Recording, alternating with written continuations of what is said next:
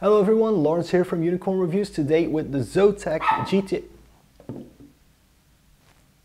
Hello everyone, Lawrence here from Unicorn Reviews, and today we're looking at this little card, the Zotac GTX970 OC. I said it's small because, it's a little bit shorter than the average card. It does come in a giant box though.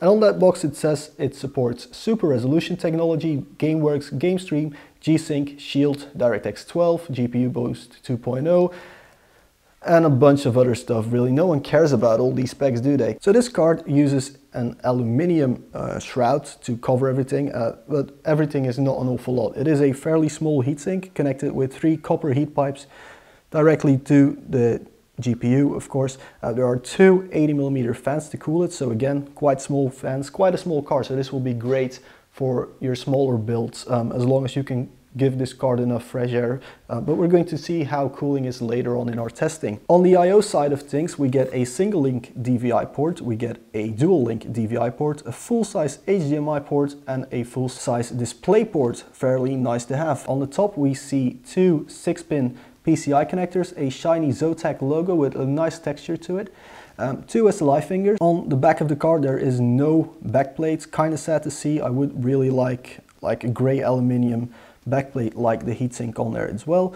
And then other than that, it's pretty much it. There are no switches on this card, to swap BIOSes or that sort of stuff. So let's have a look at how this card actually performs, how much noise it makes, and then we'll do a conclusion. Right then guys, so we had a physical overview. Right now it's time to have a look at performance. Graphs are on your screen right now. If you want to have a detailed look at everything, you can download the entire GPU database with all of the data. Right, in the description there's a link there. So it just performs like any other GTX 970, despite being slightly smaller than the ones I've previously tested, so no real surprises there. Same for overclocking performance. You can overclock it a fair bit, but you have to keep the size in mind, so it is thermal limited quite badly. In normal usage it runs up to 80 degrees, especially in this case, which is very compact.